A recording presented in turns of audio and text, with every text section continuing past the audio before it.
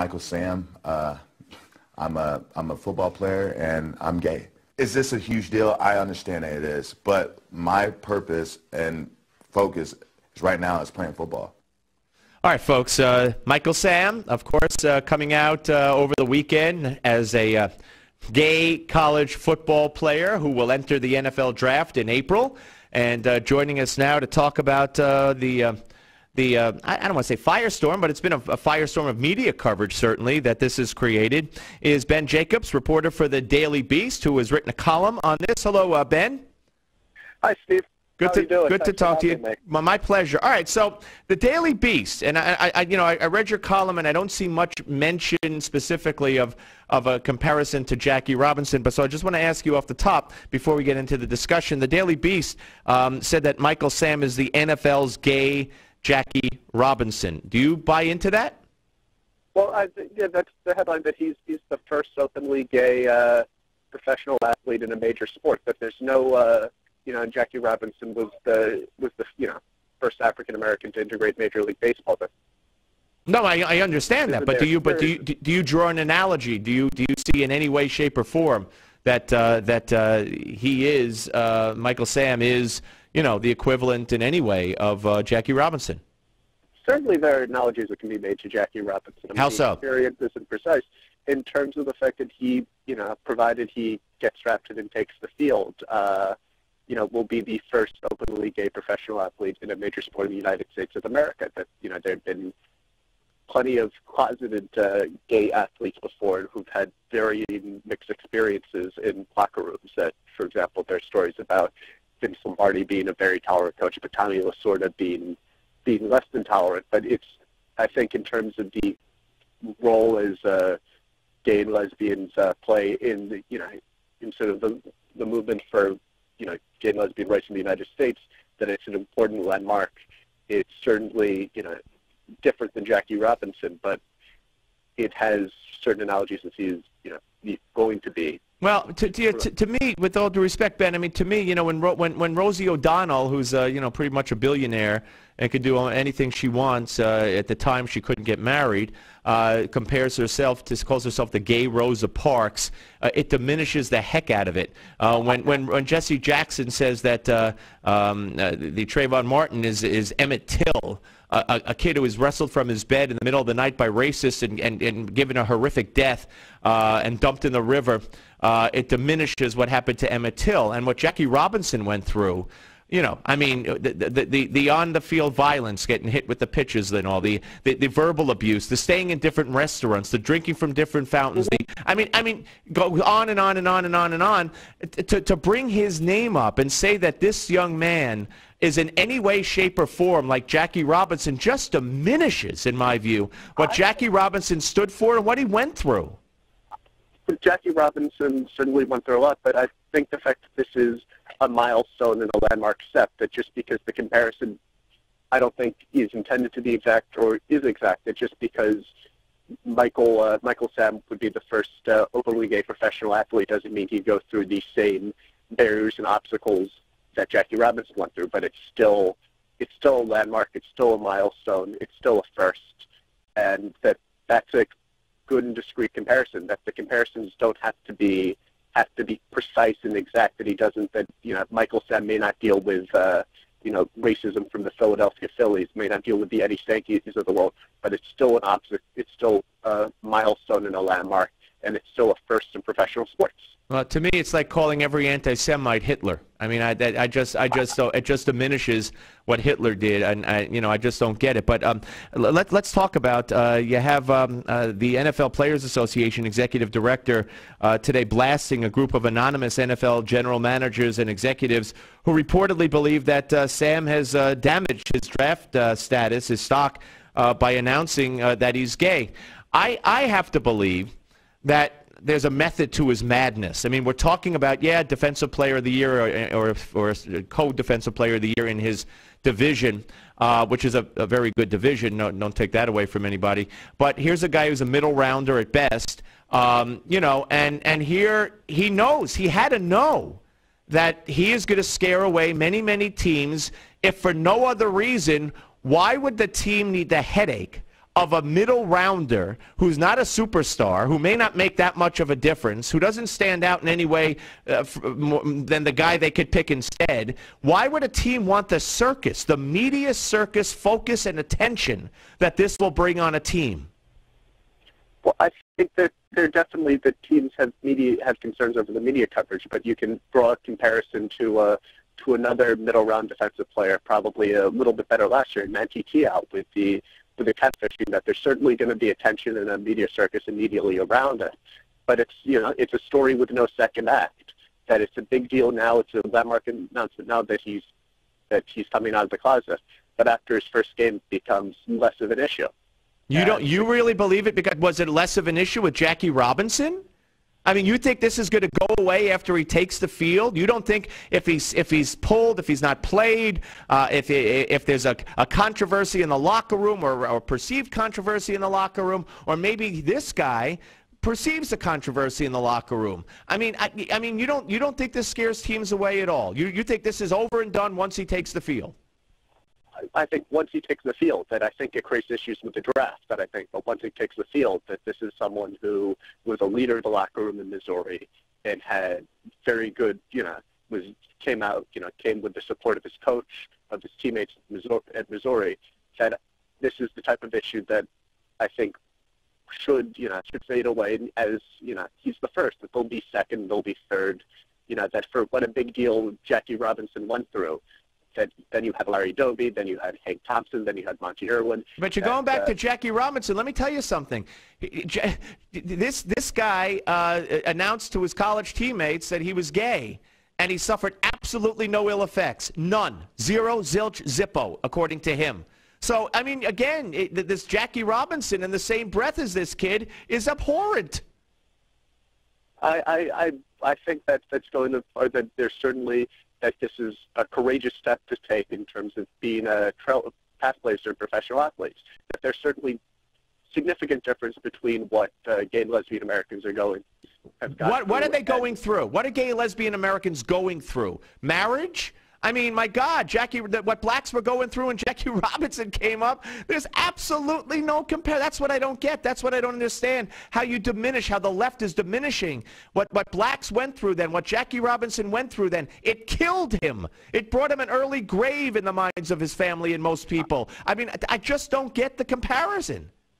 I think I think there's a comparison that you still have, legal discrimination in terms of being able to fire someone based on their sexual orientation. That it's still a different thing. That just because of the fact that that discrimination may not be as extreme or pervasive doesn't mean that there still isn't discrimination, and that that it isn't as historic for Michael Sam's step. That this was a first moment.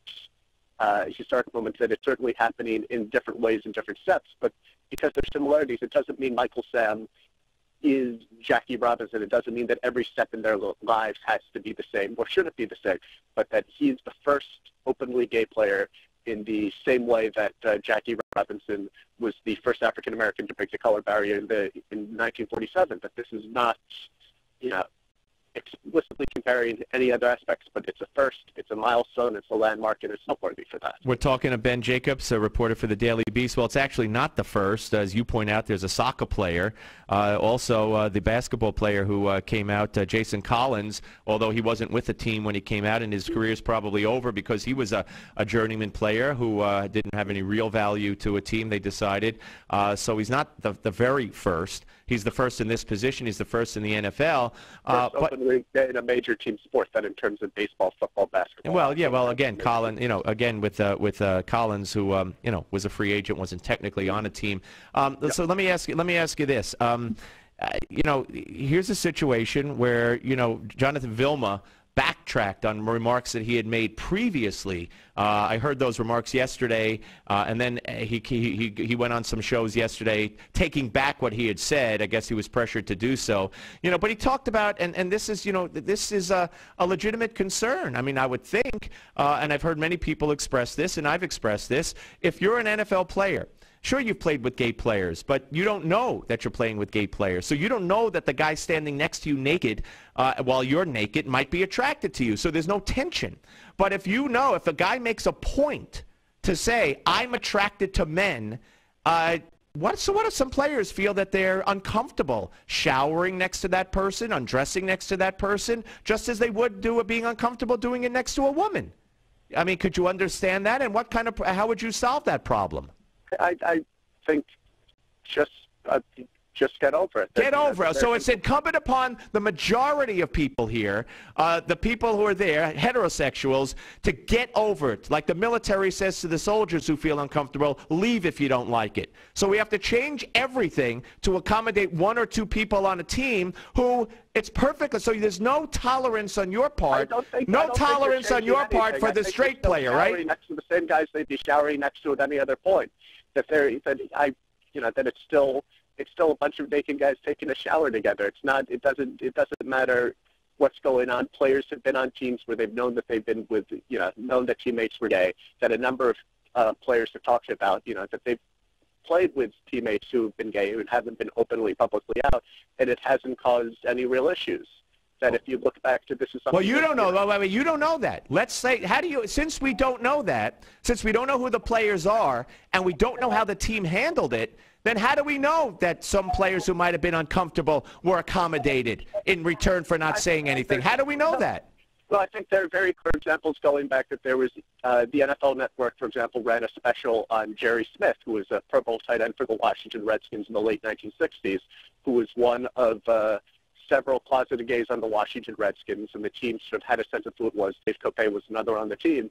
And a player actually complained to Vince Lombardi, who said, if you complain again, it's your cut. That instead of took it very. All right, that's one incident. But if we're assuming that since that time there's been more, and we don't know who the players are, we don't know how it's been handled. Now we will know how it's handled on the team that he goes to, because it's going to be an issue, and questions will be asked, and policies will be instituted. And you are so lacking in tolerance for someone who might, for religious reasons, for humility reasons, feel uncomfortable knowing that the naked guy in the shower next to them is attracted to men. You say, get over it. Well, doesn't that sound very intolerant to you? It sounds perfectly tolerant. This is part of the basic workplace. That they're, really? What other workplace are they naked? Are gays and straights naked together, sir?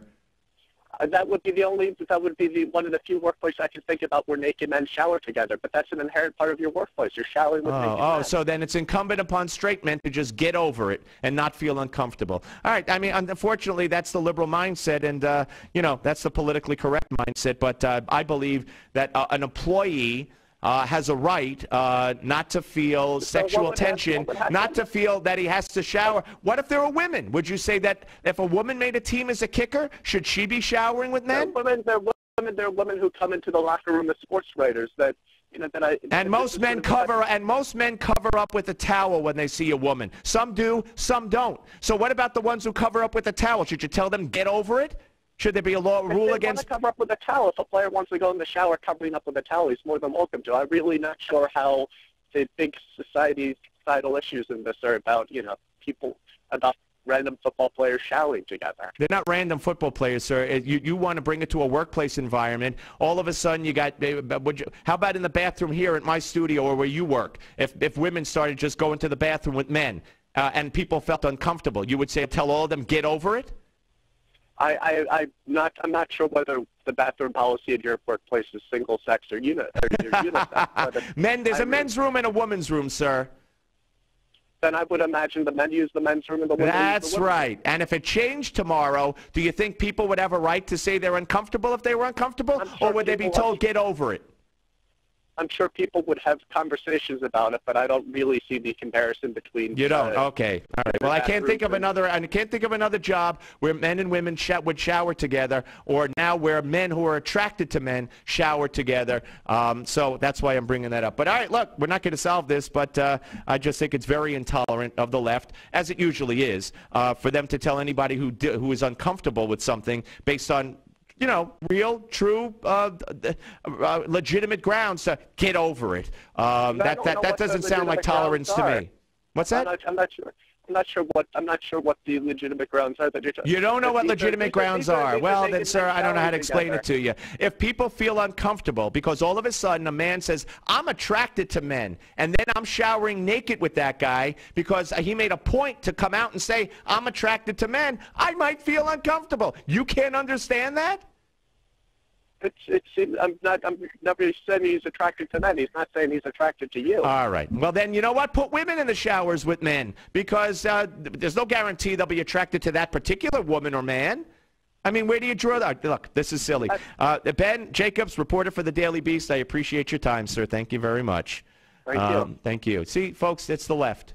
It's the left. They demand complete and utter tolerance. If you're not for gay marriage, if you're not for abortion, if you're not for this or that, you're this, you're a name, you're a homophobe, you're anti-woman, you're war on women. But if you say to them, well, how about respecting how I feel? Oh, no. You agree with us, so you're a name. That's how the left operates.